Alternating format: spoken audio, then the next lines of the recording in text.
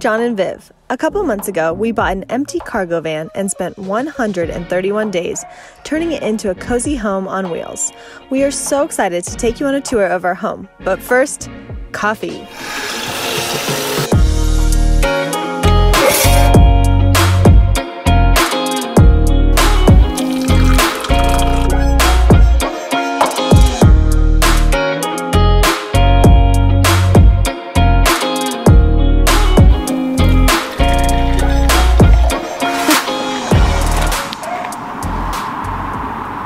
Okay, y'all, we worked so hard on this project and we are so excited to show you the inside. Let me introduce you to the leaky cauldron because it's a house and it's not perfect and it leaks a little. Let me show you around. It may not be the cutest part of the van, but it is probably the most important, and that's our cab. Welcome to our 2017 Ram Promaster Extended Edition. We got this thing as one of the last few that Amazon didn't buy in 2020. We got it with about 80,000 miles and it is awesome. It works out great for us. Welcome to the cab. Some of the things that we love about the van is that it already came with a backup camera installed, it came with a brand new sound system, and brand new tires. We also love that it came with a cab shelf. We store lots of things up there, from gloves to a first aid kit, anything we really might need. After the cab is arguably the most important part of our whole van, my barn door. Isn't it cute? I love it.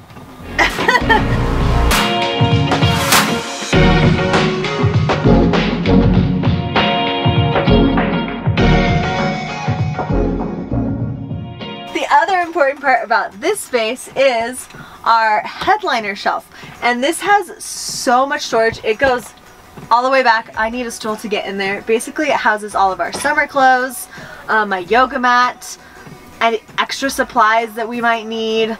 All the secret stuff that we don't need all of the time goes all up here. Welcome to the kitchen. This is probably my favorite part of the whole van just because it's our only counter space. We have this beautiful sink, which actually is pretty deep and it does fit a lot of our dishes. Running water, and the best part about this sink is that this comes out so we can move it around, do different things, and then just pops right back into place. My other favorite part about the kitchen is my spice rack. I'm not going to tell you all about it, but van life hack, all of my spices are attached with Velcro so they don't go flying around. And then when we need them, we've got them for cooking.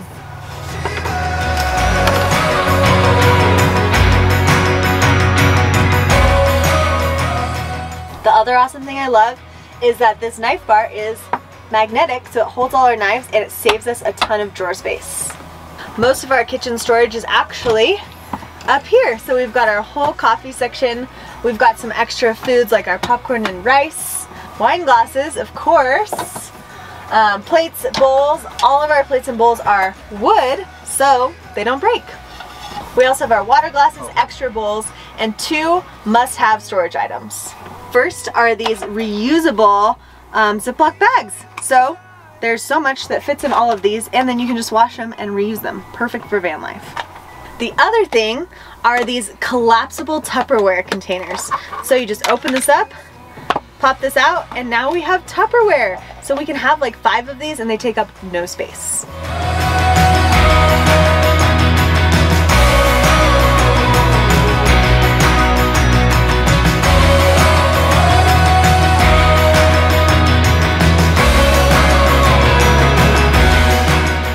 The rest of our kitchen is down below, starting with our fridge. This fridge is 12 volt, which means it takes very little power. We can run it all the time, and it's huge because we love food, so it fits a ton of food. In our drawers, we have our silverware and utensils. Also things like our measuring cups, coasters, reusable straws, and the most important stuff, all of our wine accessories. Okay, the second drawer has all of our toiletries. This drawer holds all of our towels, all of my makeup and skincare products. Basically, John has like one brush and deodorant, and anything else we might need. And finally, our last drawer has all our pots and pans and our stove. We have an induction stovetop that plugs in and is just one burner. Super easy to use, super great. And then all these pots and pans. The other super cool thing we have is our strainer. This just clips on to the end of our bowls and pots, and then you just tip it out. Perfect, and saves a ton of space. Lastly, under our sink, very important, we have our trash can, cutting board, all of our cleaning supplies, and our gray water tank from our sink goes down here. Also, van life must have this little mini vacuum. Picks up everything. We also have rags that we need, and these are all of our grocery bags. We also added this cute little shelf so that we could show some of the books that we bring in our van. The rest we have on Audible or Kindle. These are all my essential oils. They are essential. That was a bad joke. And just some extra candles and fun things like that. This is our pantry. This is actually our blender. It's an immersion blender, so we can put this straight into our mason jars and make smoothies, or put this in our pots and make soups and things like that. There's a lot of junk in our pantry right now, and a lot of ramen because it's cold out, but oh well. John would not let me leave talking about the kitchen without talking about our paper towel holder, because it keeps all of our paper towels from just unraveling because it locks.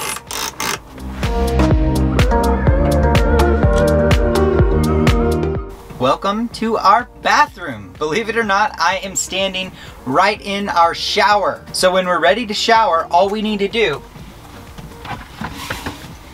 is pull out our shower stuff, hang our shower curtains on these 4 hooks, and then all we need to do is unravel our shower and we're ready to go. So while we're showering, the water is going to go directly through these slats right to a drain to our gray water tank that we mounted underneath the van. So our water system runs off of a big 40-gallon tank. Seems like a lot for 2 people, but oh well. 40-gallon tank mounted in the back of the van. It runs through a pump to our hot water heater, to our sink, and all the way around to our shower. So we've got hot and cold water. Now the hot water heater runs off of our 120 system, which Viv will explain here in just a minute. So we don't use it that often, but sometimes we need it to shower.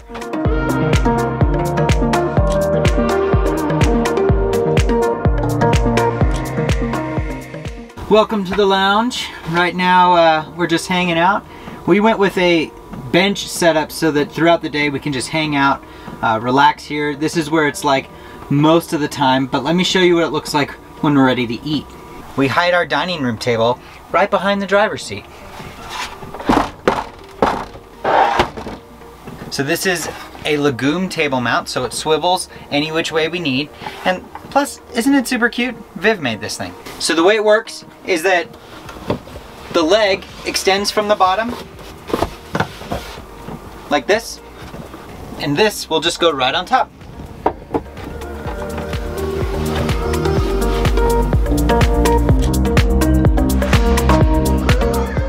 So our bench doubles as tons of storage, and since we van life in the winter, it was really important that we had a heater. So right beneath here is our 12-volt diesel tank heater. Now these can be kind of expensive, so we went with the cheap knockoff.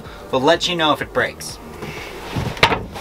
We also are going to be van lifing in many hot places, so we have our fan that we installed ourselves, along with these 3 windows that we also put in ourselves. So when we open all of them up and turn the fan on, it's going to create a nice breeze, keep us nice and cool. Also in our bench is lots and lots of other things. First and foremost, we're storing all our wine in there. What also goes in here is our laundry, both of our backpacks, Griff's food, board games, and any other things that we just need to store for a little bit. So our van is run by all sorts of electrical components and lots of different features underneath the van, but all of that gets put right into our control panel so we can turn it off, monitor it, we can see how much power we have and how fast we're using it. That way we can monitor our power wisely. Also, we have a dimmer switch for our lights and outlets to charge things throughout the van. This is our wheelbase signal, so we have extended cellular signal anywhere on the road. If we have 1 bar, this gives us 3. The last component here is our Simplisafe system. It's an alarm system. It monitors the van when we're not here. It monitors the temperature, it monitors if glass breaks. We've got a camera set up for Griff, and we've got a door sensor, so if anything happens here, we'll get a notification. Also, Mom, Dad, the carbon monoxide and smoke detectors are right here, so we're good.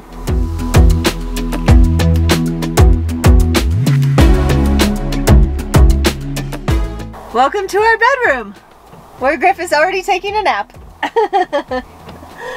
Yes, we do have tons of pillows, but the reason is right here. Proof. This is why we have pillows, not for Viv. This is actually a queen size bed, believe it or not. And this is not the whole bed. There's a secret. John showed you our living room, but let me show you what happens at night. The back of our couch lifts up, and this finishes the edge of our bed, so we can both stretch all the way out and have plenty of room. These 3 cabinets house all of our clothes. This first one, half of it goes to Griff and the other half goes to me. I also have this cabinet, and I use a variety of baskets, packing cubes, and just folding to put all of my clothes. But this fits all of my winter clothes, big sweaters, everything I need. This last cabinet is John's. And he always organizes and folds all his clothes so nicely. Small detail, but a fun one. We have this little tray, which comes in handy all the time when we want to eat on the bed or have snacks on the bed, or sometimes I put my laptop on here and work, and it keeps a level surface. There is one last little secret, and that is our nightstand, which has this little secret spot. This houses some of John's sweaters, my hair dryer, our Bibles, things that you might just find in a nightstand.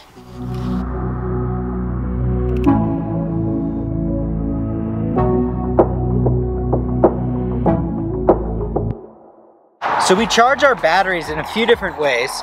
The first way is right here with a plug-in. We can plug into any campsite or even just an extension cord from your house. Welcome to our garage. Ooh, it's dirty.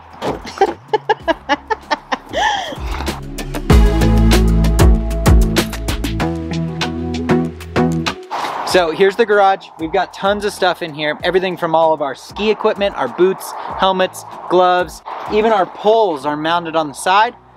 We've got our coats and pants hanging up. We've got some stuff for Griff, his crate and his bed.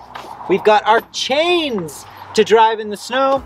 We've got an extra gallon of diesel to heat up our little heater, and something that helps us get up on the roof to get our skis, our snowboards, and to maintenance our solar panels.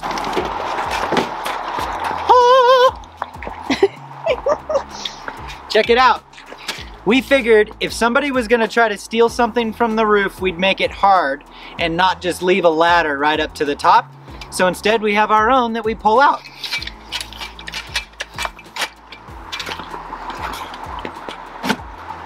Come on.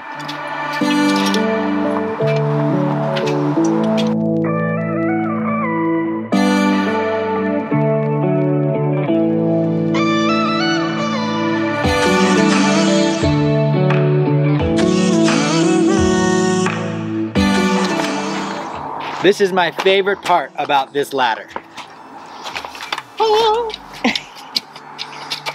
How satisfying is that? For those of you who are interested in our electrical system, it's actually pretty simple. We bought most of our components from Victron, so we have 3 ways that we get power in our van. The first way is our solar panels. We have Renogy solar panels, which go down to our Victron charge controller, which charges our Battleborn batteries. For anybody who cares, there's all of your names for you. The other 2 ways we get power are what John showed you, our shore power box, which goes to our 3,000 watt inverter. Yes, 3,000 watts is a super high inverter, but I have a blow dryer and we have an induction cooked up, so we needed that high of an inverter.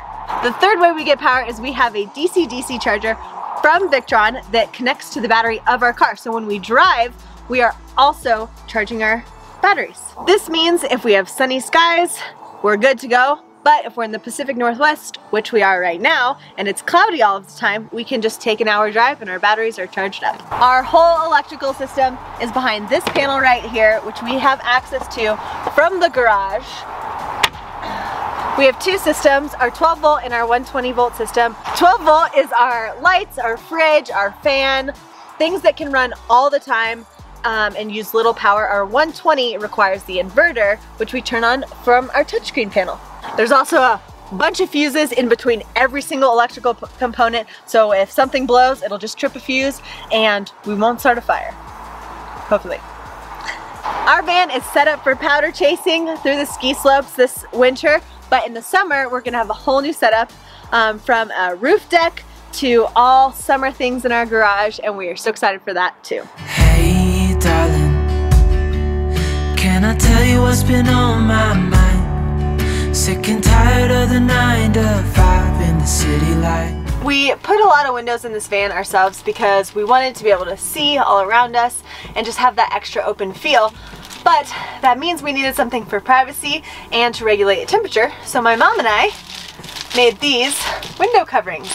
They are Reflectix on one side and then just a cute material on the other, and they fit into all of our windows, which helps regulate the temperature and keeps people from looking in. Van life has its ups and downs, and we hope to capture as much of it as possible, but we're really thankful that we were able to bring you guys into and share a piece of our home. We will be on the road as far in the future as we possibly can see, capturing testimonies and capturing our adventures. So we really hope that you'll subscribe and just follow us along this adventure.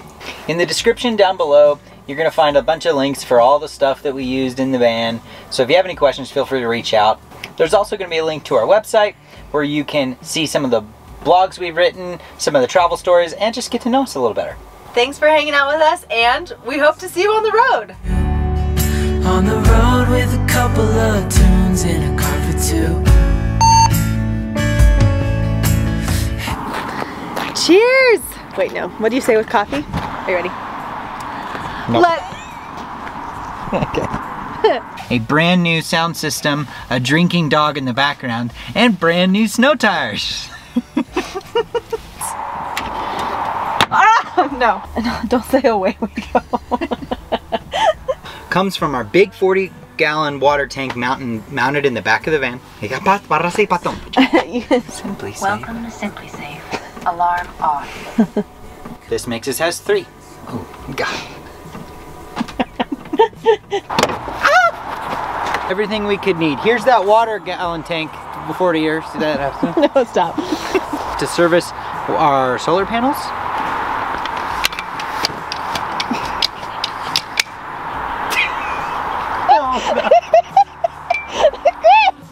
Look at his face. Grip. Hi, Griff. Ready?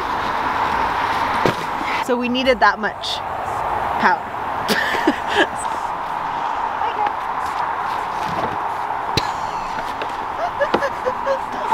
We live here. A cappuccino. Also, if you can find the 4 secret Harry Potter things in this whole video, we'll send you coffee from somewhere cool. Instagram us.